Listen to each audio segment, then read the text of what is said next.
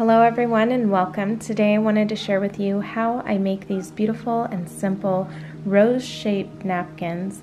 These are perfect for any table setting, and especially with the holidays coming up, it just adds something extra special to your table. So let's get started.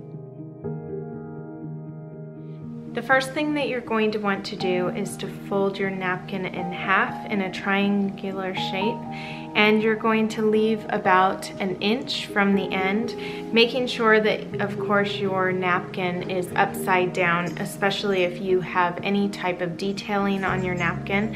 And so once you do that, then you are going to start folding. And you're going to make 3 folds, and then from the one side you will start to roll your napkin.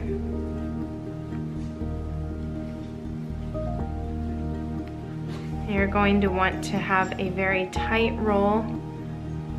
Sometimes you might even need to tug at it just to make sure that it is nice and tight, because you're going to want to get this end over to the other to be able to tuck it. Sometimes you will have to, as I said, pull it and just get this up and over and tucked.